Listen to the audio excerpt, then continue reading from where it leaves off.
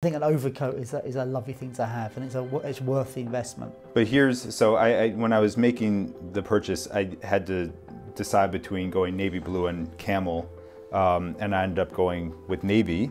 And I don't regret my decision one bit. I'm just, I'd like to, maybe if one's more formal, if one's more casual. I think navy is certainly safer, and I think if it's your first overcoat, navy is the more universal colour.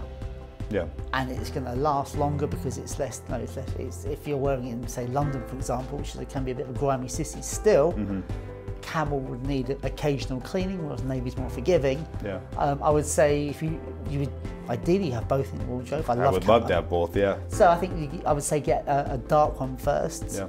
Navy, charcoal. I always pick navy. Then the second one would be a lighter coat in a camel.